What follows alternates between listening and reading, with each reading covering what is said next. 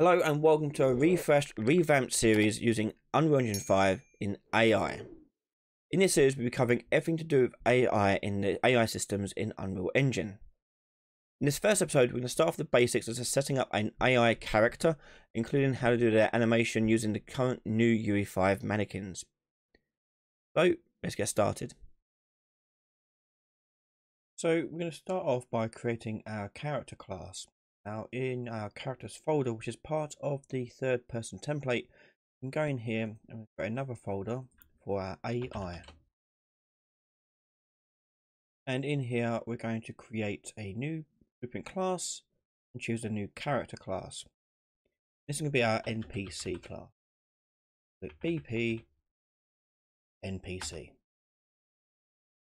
Now alongside that, we also need to add in the AI controller. So go into the blueprint class again, search for all classes, and we're going to search for the AI controller.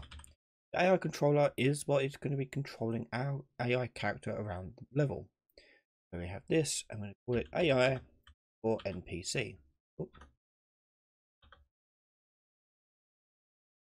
Next thing we're going to do is we're going to go into our BP NPC and open up our character and set it up to use the mannequin mesh component. On the right hand side, we're going to choose animation skeletal mesh here and choose the SKM Mani. Bring that down into the capsule and turn it around, face the right way. Now this mannequin does come with a animation blueprint, which you can find here APB Mani. However, there's an issue with this one in that this animation blueprint does use something that requires a player input. So if you try to make anything like AI use it, it won't work. So we have to edit our APB Mani to make it work for our player character and via AI. I'm going to click on my browse icon to get to the APB Mani blueprint here. This only applies if you're using this mannequin's animation blueprint. If you're using your own one, totally up to you. You can achieve that. So the culprit for that you'll find in here is down in this section here. Update animation in then 1 is this get current acceleration. Now, as you can see from the tooltip, this requires input from the movement component, but a player input. Now, we don't necessarily have player input because this could be for AI as well.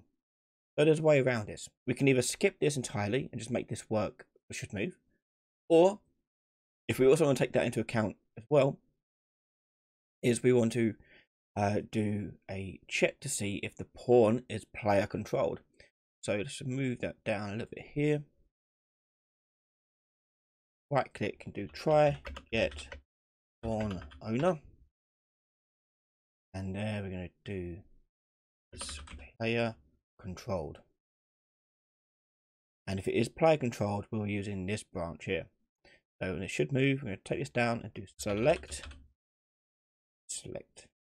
So, and the index is going to be our is player controlled. It's true, we're going to be using the stuff that was here previously. If it's false, we're only going to be using the ground speed. False will go to there. And that will fix that for us to work for both the player and for AI. So I'm going to go back to my NPC blueprint and you should see it should look just fine. Now if you go to class defaults, you're going to see a section for AI controller. In here you've got two options to need a tweak and change. You've got AI controller class. So this is the by default set to the default AI controller class that's been given in Unreal. We're going to change this to our custom one we made, AI NPC. Then the other option you may want to change is this auto process AI. Depending on what your setup is, you may require your AI to be placed in the world and be possessed straight away. Maybe you want them to be possessed only when they've been spawned into the world, or both maybe, or disabled entirely as well.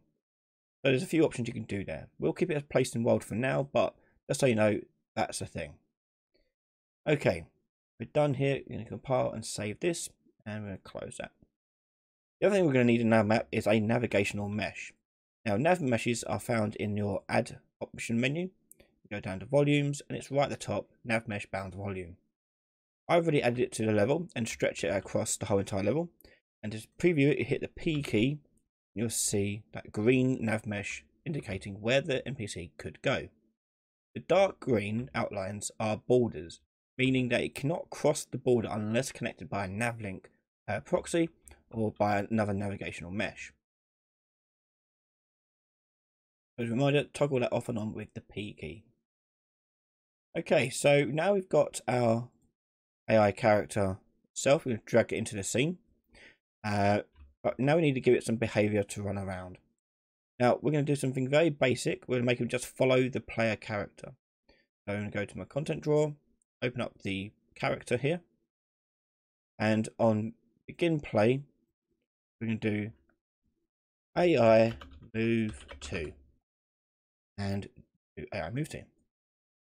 This requires a pawn reference, as itself. And the target actor we're going to give it is the get player character. That is it. I'll save. And I'll push play now. Now you can see he's going to run after me. So a few other things we want to do with our AI is we want to make sure they can turn properly. When you first create a character, you'll find the turning looks a bit weird. It looks very abrupt, very strange. So what we're going to do is going to fix that.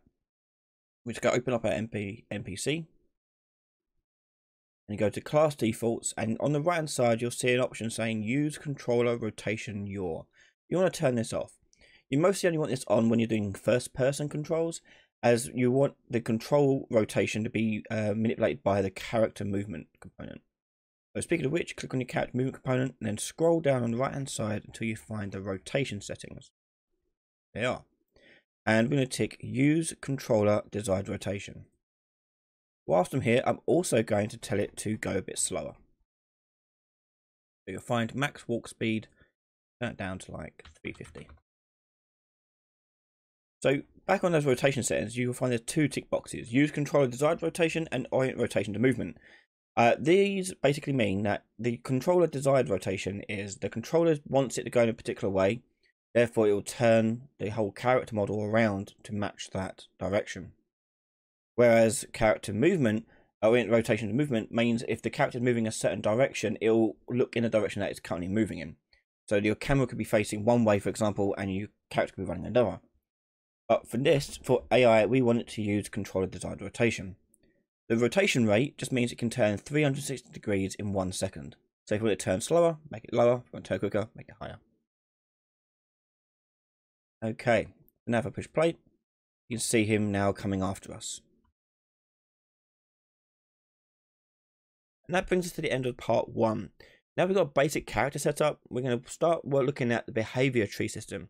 So in the next episode, we're going to go through the behavior tree, explaining the different functions it has and how we can use it to move the character around the space.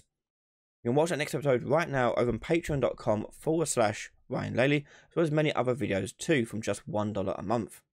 Massive thank you to all my patrons and YouTube members for the continued support.